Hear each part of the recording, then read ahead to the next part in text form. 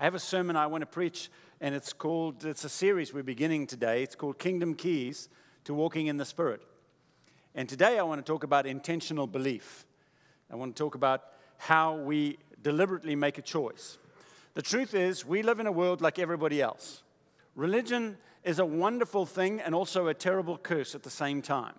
And there are many people who believe that religion is an important part, an aspect of my life, and so I exist over here, and then I apply some sort of religious system of rules to my life. That makes me a better person. And much of Christianity is like that. Well, I'm just going to apply a set of external rules to my life and try and obey them. And the effort of trying to obey them makes me a better person, and that's what really, actually what God is after. Nothing could be further from the truth. God is not interested in getting you into some sort of religious system and some sort of a practice of natural obedience. God is interested in revolutionizing your life. God is interested in putting your old self to death, creating a brand new you, and launching you into this world empowered by the Holy Spirit. God is not interested in you being a more moral person, although morality is beautiful and right, and you should be. God is interested in you being a reflection of who Jesus is. He wants people to see Jesus in you. It's not enough that you just do good works. God wants to demonstrate His Son through your life. Hello? You're like...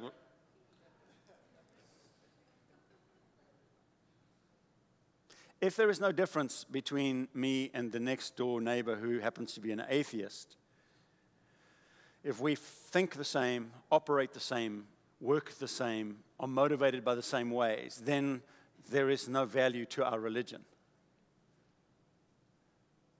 The fundamental truth is that when Jesus Christ takes up residence inside of you, you cannot stay the same. You have become new. Behold, the old is gone, and a brand new you is alive. Everything is changed. Everything is revolutionized. And somehow, in the church, it's become acceptable.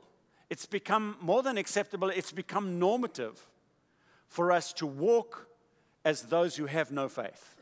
To use the same weaponry, the same effort, the same tools that they use, we use. But I'm here to tell you, if that's all we do, if that's all we accomplish, then we have severely missed the kingdom of God. The kingdom of God does not rely on the same things that people do. Jesus, in fact, said to His disciples, You have in mind the things of God, of men, and not of God. When He rebuked Peter, He called him Satan. He goes, "Get behind me, Satan, because you have in mind the things of men, not the things of heaven." Now, you and I are called to be those kind of people who function not just in this natural realm, but who function from the Spirit. We hear things that heaven invades our hearts first, and then through us invades this earth. We are supposed to be the people who hear from heaven, see from a different perspective, have a completely different mindset, whose internal values have been revolutionized because we've been born again. We are the people who function on a very different plane. And because we're informed from heaven, because we are moved by unseen realities, that we function on this earth very, very, very differently to our atheistic neighbors. Can I get an amen for that?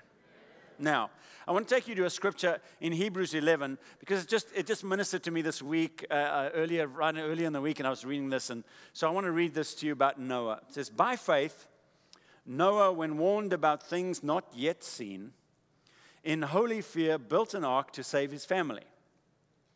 By his faith he condemned the world and became heir to the righteousness that is in keeping with faith." Let me take you through that just very briefly. A little piece, when he was warned about things not yet seen. Noah was warned by God that it's going to rain, and this valley that you're looking out over halfway up the mountain, God said, "I want you to build an ark," and Noah started building an ark that was 140 meters long, which is like, it's like a football field and another third of a football field long, and about 40% of a football field wide and 3 stories high. Build it. And he said, "Why?" He said, "Because you look out over this valley. He goes, yeah, I'm going to flood this whole thing with even the mountaintops. It's going to be underwater. That had never been seen. He was living in an arid region. There had never been a flood. And God speaks to him about something that is coming because of the wrath of God. He said, Noah, I want you to build an ark. And Noah, because he believed, started to build. Noah got up and was informed not by what he could see. The Bible says, when warned about things not yet seen. I want to ask you a question. Can God speak to you about things that you don't yet see? Or when he speaks to you about things that do not exist, do you clamp down so much on what you've heard and you go, no, I can't see it now, I can't taste it now, I can't touch it now, it can't be true. See, if we're going to be people who function in the realm of the Spirit, then we have to learn to hear about things that we don't yet see. We have to hear the messages of God, and we have to believe things that we don't yet take into account. Because if you're going to function in the Spirit, you have to learn to suspend and make secondary, subsidized to the Word of God, what you currently experience, what you currently see, your current set of circumstances, and your history to date. All of that must be subservient to what I heard from God. If Noah did not have the capacity, when God said to him, Noah, look across this valley, yep, it's going to be underwater. And the Bible says, when warned about things not yet seen, Noah said, wow, that's going to be astounding. The deliberate suspension of what we currently see is appropriated when evaluating what we believe we've heard from God. The moment when I hear from God and I make what I've heard from God subject to what I currently see, I diminish what I've heard from God, and I diminish my own reality to an existence that is what my neighbor who doesn't know God is limited to. I have severely hampered and limited my life to only experiencing what I can accomplish. But if I can lift my heart, and when I can learn to hear and learn to see things that are not yet seen because I heard it from God, I'm elevated into this brand new world of possibility. It says, in holy fear, he built an ark to save his family. There are some values that God has which we will do well to understand. Holy fear means that we esteem his value system above our own. Noah could have said, God said, I'm going to destroy the earth. Noah could have gone, God's mean. That's just wrong. I mean, he's not, no, that's just bad. And the moment I've discovered in my life when the Lord speaks and I begin to apply my own personal value system on top of, well, I don't like what God said. I don't like his choice of the person he's deciding to use. I don't like what he said. I don't like his timing. I don't think that's appropriate. I think that's not good. How many of you know the Lord goes, oh no, well then I won't do it, Greg. So sorry to have offended you. No, he doesn't do that. Like, son, get on my page.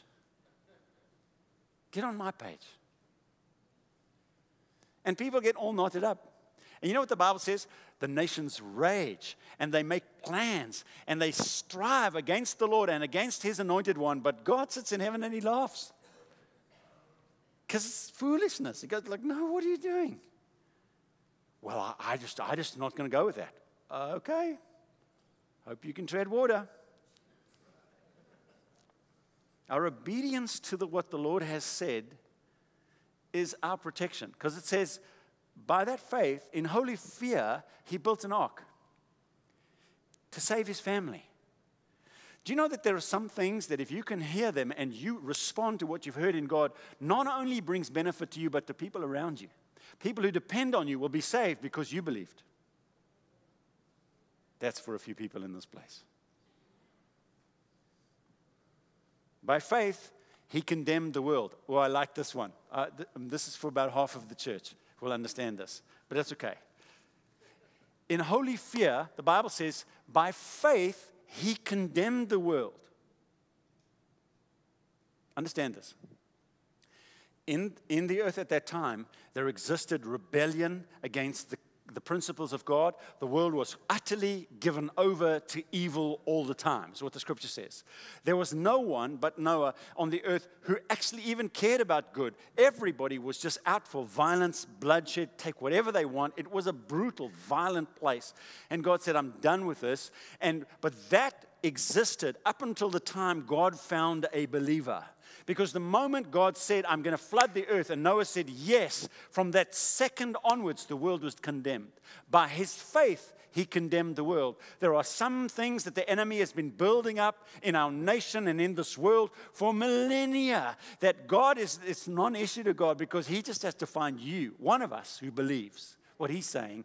And by that faith, you condemn what has taken millennia to build by the enemy.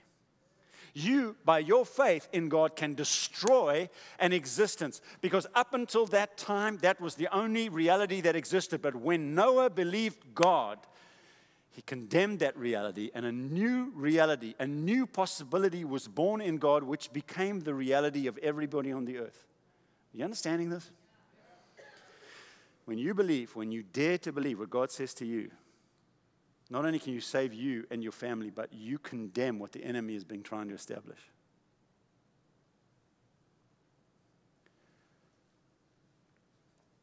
And he became heir of the righteousness that is in keeping with faith. Faith is the currency of inheritance. Honor is the primary vehicle of inheritance, and faith is the currency by which we purchase. Righteousness and faith are forever linked in God.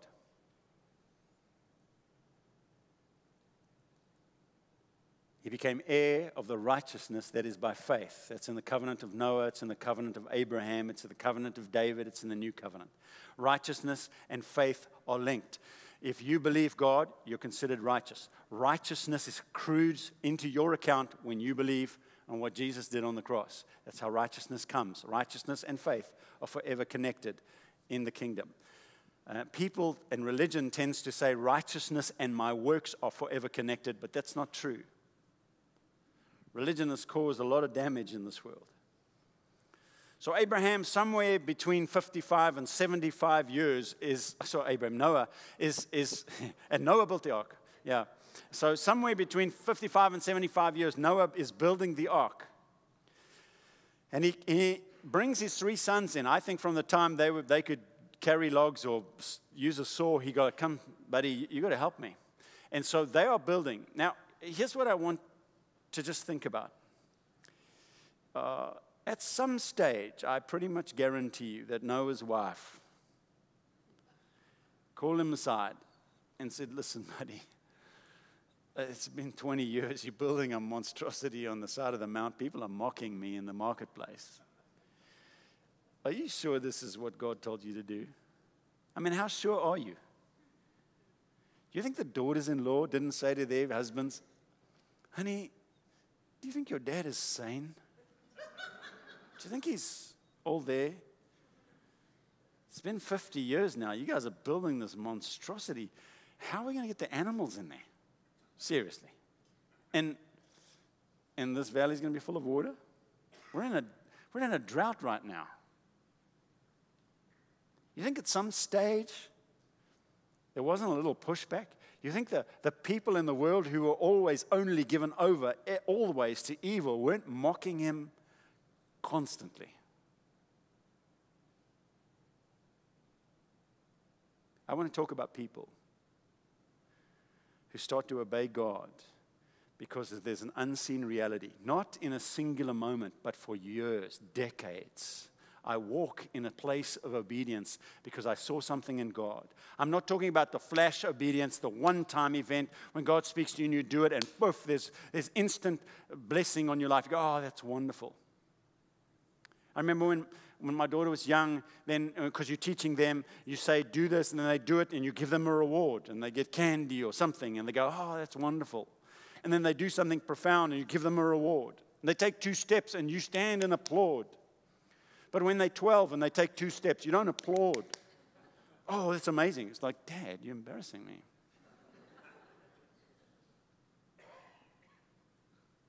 And I've discovered in my life that when I was a young baby Christian, the Lord would give me something to do, I'd do it, and there'd be instant gratification, instant favor on it. He'd like reward me for that step of obedience. And I'd go, oh, man, God and I are like this.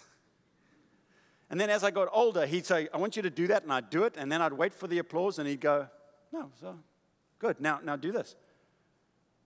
Okay, but and Jesus told a parable, you should say we are unworthy servants because all we've done is our duty. Remember that one?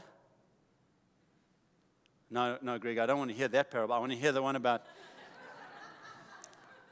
as you grow older, as I've grown older, the Lord has called me to do some things which I've seen from heaven, which don't have an instant gratification, doesn't have instant reward, but I'm walking out decades into the walking out of the obedience of the thing that I heard from heaven, and it hasn't started raining yet. Do you know what happened to Noah? It didn't rain one drop until he finished the ark, until the animals went in. Noah walked himself up the ramp, and the Bible says God closed the door himself and shut them in. And when that happened, the first drop of rain started falling. And there are some things that God has called you to if you're a mature believer, and if you're somebody who wants to walk in the Spirit, there are some things that the Holy Spirit is calling you to, and He's wooing you to, and you feel it. Every time you get quiet, you know this call of God. You know the direction He's calling you into, and it requires not just momentary obedience, it requires long-term walking in the way of the Lord. And the day is coming when it's all wrapped up and you step into your ark and the rain will start falling, and then suddenly you'll see, wow. Then you're the hero. Until then, you're just a madman on the mountain.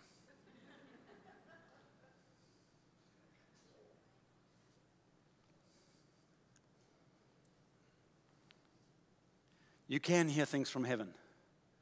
You can see unseen things if you'll open up your heart to the Lord and say, Lord, talk to me about stuff I don't yet know. Explain to me things that I've never heard. Open my eyes to see things I've never seen. I'm going to choose to believe you. I'm going to choose to put my faith in that. I'm going to choose to trust that. And it is a choice. The key to today's sermon is that there is a place for you and me to make a deliberate choice about where we place our trust. Most people don't make this choice. Most people just trust in what they can see, hear, taste, see, and smell. That's what I trust. I trust myself. I trust my own senses. I trust my own judgment. But I've made a decision long ago, and I'm inviting you to make the same one today, that we have to make a decision about where we put our trust, what we choose to believe. We are motivated and moved by unseen realities. We are moved and motivated by unseen realities. This is what Jesus said in John 3. The wind blows wherever it pleases. You hear its sound, but you cannot tell where it comes from, where it is going. So it is with everyone born of the Spirit. You can stand outside, see the effect of the wind, feel the power of the wind, but not knowing what caused it. You can't see the wind except if it's blowing something. You can see the effects of the wind. And so it is with those who are born of the Spirit.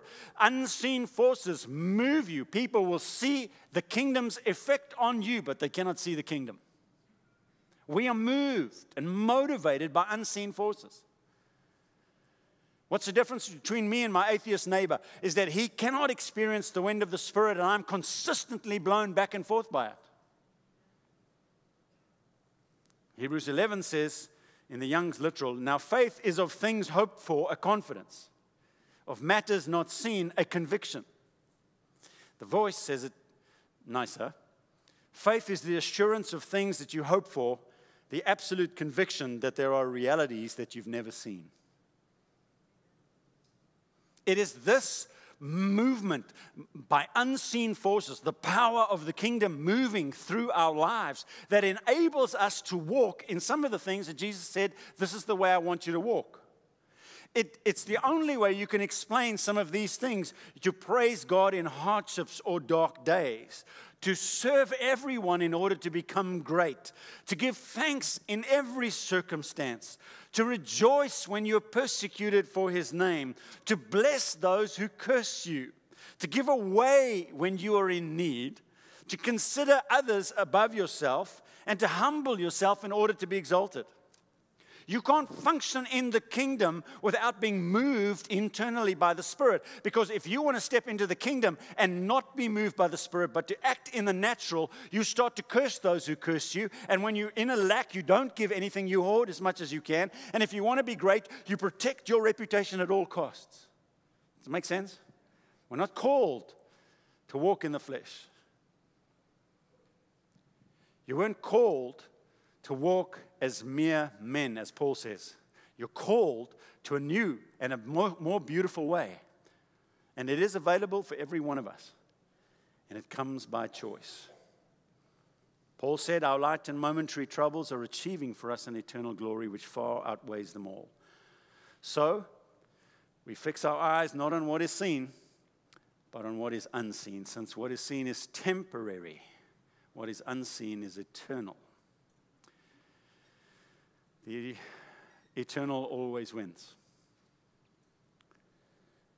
So the key is to direct your trust.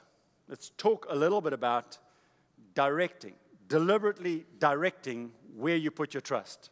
It's a key.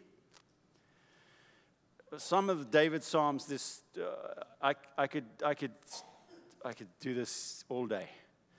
But I just put up 5, I think, or 6. We just got to Psalm 16, and that's just David. Blessed are those who put their trust in you. Put your trust in the Lord. They put their trust in you. I will put my trust. Those who know your name will put their trust in you. In the Lord, I put my trust, for in you I put my trust. There is a deliberate action behind that. David keeps saying, listen, I'm in the middle of terrible times. I'm in the middle of severe beasts. I have people on every side that want to take me down. The circumstances of my life are not great, but I put my trust by deliberate action. At one stage, he even says, when I am afraid, I put my trust in you. There is a real clear focus. Because the subtle, nuanced whisper of the enemy is, hey, God is not good. God is not going to come through. God doesn't care about you. It's all up to you. It's all on you. It's all about what you can do. Don't you dare trust anybody else. Be a self-made person. Don't rely on the Lord. Listen only to your own heart. And do as much as you can do, because in the end, it's all on you. So the same tone. When Sennacherib, the king of the Assyrians, came against Jerusalem, he cried out to everybody and he said, do not let Hezekiah tell you to put your trust in the Lord. He says, the gods of no other nation have saved them, and your God will not save you from my hand. And that night, 185,000 of their troops were killed with one angel. While he's limping away, he says, don't think that your God saved you. Okay, what do you think happened?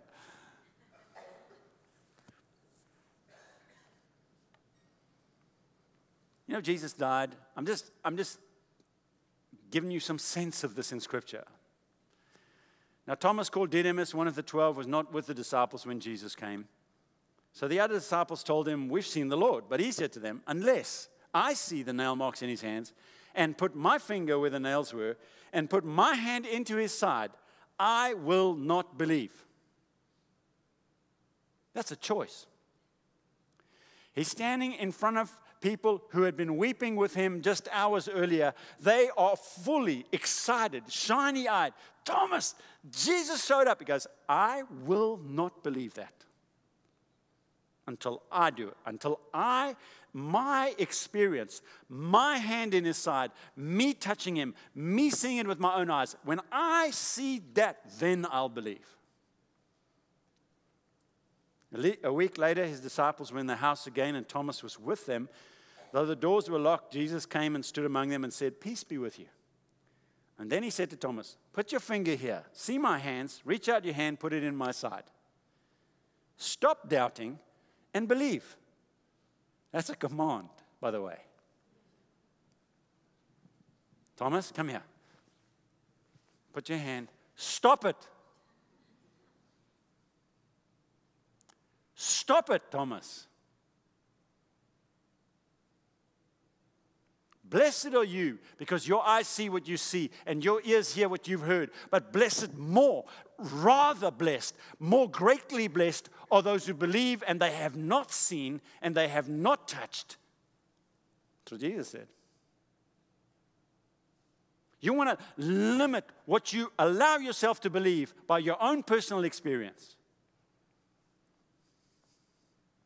You want to walk in the Spirit? You want to take quantum leaps in the Spirit? Learn to suspend your own thing and say, Lord, take me on a journey. I'm going to just dare to believe you. I put my trust in you. You can take quantum steps. You can just skip years of nonsense. Sign me up, Lord, for that part. But you know what? You can't say, I will not believe until I experience it personally. As though my perception is the ultimate decider on whether God is real or not. Because, as you all know, you and I know everything there is to know about everything. No, we have no ability, very, very tiny, limited ability to discern. The only thing we have is to say, Lord, I'm choosing to put my trust in you. So what do I trust? Well, firstly, you trust his name. That's who he is. That's his nature. In the scripture, when God revealed himself, this is the understanding of the progressive revelations of God. Whenever God cut a covenant and revealed himself to somebody, he revealed to them a name that was associated with it. In the culture of the day, when they would ask, what is your name? They would say, what is the name? What is the nature by which you are called? What do people say about you? It's like, what is the rating that 10,000 people have given you? What do they say? What name do they call you by? And so when God said, this is my name, people understood that's who he is. That's his nature. Because your name and your nature were connected in the scriptures. So when God reveals himself as Jehovah Jireh, the one who has gone ahead to provide for you, he's demonstrating something of who he is. God who is your peace. The God who is your healing. The God who is a banner who watches over you. These are the names of God. And so many, many times in Scripture, and I'll just put up a few again, we can prove this again and again, but there are some of these things where the psalmist and other people say, Isaiah says, I will put my trust in your name. I love this one in Isaiah 50. Let the one who walks in the dark and who has no light trust in the name of the Lord. I'm stuck. I'm under pressure. I don't know what's going on. I feel like the whole world's weight is on me. I can't hear the voice of God. I'm in the dark. I don't know what to do. Trust in the nature of God. What step should I take? What does God say? He's going to be loving and faithful and providing for you. Yeah, we'll take that step. But I can't see anything. Well, when I have no light, I'm going to put my trust in the name of the Lord. You said you're going to be the gracious and compassionate God, slow to anger, abounding in love. I'm going to trust that. You said you'd never leave me or forsake me. I'm going to trust that. You said you would be faithful to me forever. I'll trust that. You said you'd never be angry with me again. I'll trust that.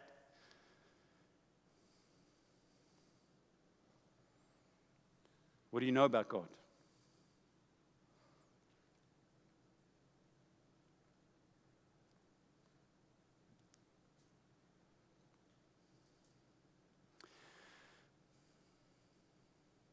There are going to come moments in your life when it's going to feel like even the Lord has abandoned you.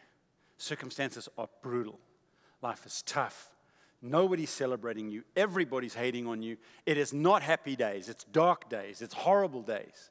And in the worst days of our life like that, in the worst moments of my life, when I've stood in abject brokenness and nothing is going right for me, and I've stood there and known the next step defines the rest of my life,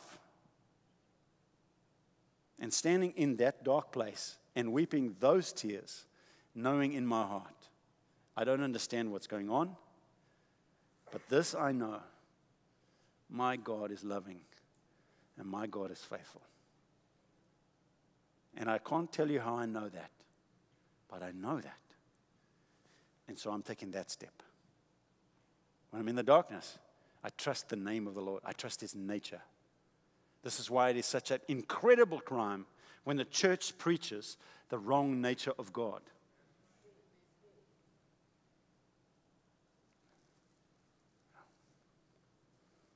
Secondly, trust His word. What He says and what He promises. Again, we could fill the screens of scriptures. God, I trust in your word. The Lord is trustworthy in all His promises. Do you know that He's the God who calls the things that do not exist as though they do? Which means that when you first hear them, He says, this is what is. And you go, no, it's not. That's what He's called. The God who calls the things that are not as though they were. This is what exists. You go, no, seriously, it doesn't. But just like Noah, when he declares it and you believe it, from the moment that conception takes place, a believing heart and His spoken word brings forth a reality that did not exist before that moment of time. I swear this to you, there are some future realities that God wants to bring, He wants to conceive in your heart right now when He speaks to you. And if you'll dare to make a choice, I'm going to trust what God says. And you know why I'm making such a fuss of this? Because you have to declare it before it happens. Noah didn't just get the word from the Lord and then it started raining. No, Noah had to go out for 75 years and work and sweat. He had to cut down trees. Some of the trees he used at the end of the project, he planted at the beginning of the project.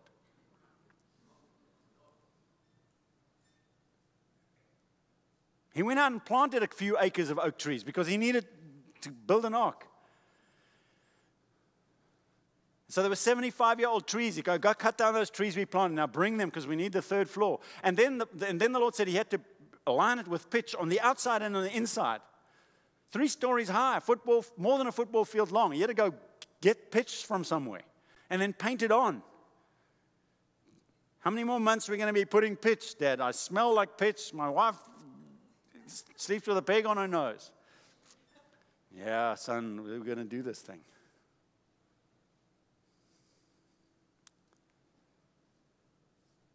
He's trustworthy in all His promises, and I'm stepping forward on the promise. I'm executing on what God said.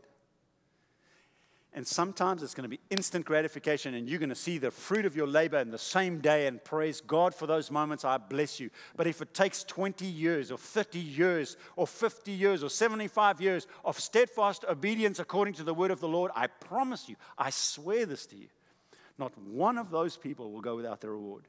Because on such people the kingdom is built. And we're talking about kingdom keys to walking in the Spirit. If you want to be somebody who walks in the realm of the Holy Spirit, then you have to make a decision about what you're going to believe. It is a key. So I want to ask you, would you dare to join me and make a decision for your life this year? I'm choosing to put my trust by deliberate decision in who I know God is, and I'm deciding to put my trust in what He says. Of first importance, above anything else. Because who He is an unlimited possibility for me, and what He says can ignite new futures.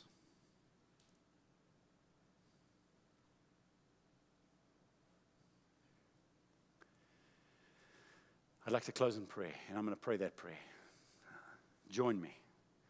And let's come together as a people who say, Lord, we're going to be that kind of person. We're going to be that kind of people that when you speak, even though we don't see it yet, we'll start to obey it. We'll start to show the commensurate works that go along with that faith. We'll step out in the direction of what you've called us to. We'll go, and we don't need anything else. Father, in Jesus' name, we come together as a church, and we ask, Father, that you would make a way for us to walk into this new year and see unbelievable and incredible things. Things, Lord, that we could not ever have imagined or attained in our own strength. Take us, Lord, way beyond the bounds of natural religion. Take us into the realm of the Holy Spirit. Lord, you took a ragtag team of 120 people and you changed the world in a generation. The world in a generation, because they were people who dared to follow your Holy Spirit. Lord, we've billions of people who call on your name and very little change taking place in the world. Lord, there is a problem that we face. It is the fight of faith. And you ask Jesus, when the Son of Man comes back, is he going to find any faith on the earth? Lord, I ask that you would make of this place and of these people a household of faith. Lord, our cry would be, yes, please. Let it be us, Lord. And so, Lord, by deliberate choice, right now, I choose to believe who you are and what you say. I will put my trust in you. Above what I can see, above what I know, above what I experience, I put my trust in you. And as David said, and so I am helped. Give us a year, Lord, that is astounding. Quantum leaps of progress. In Jesus' name we pray. And all God's people said, amen and amen. Very cool.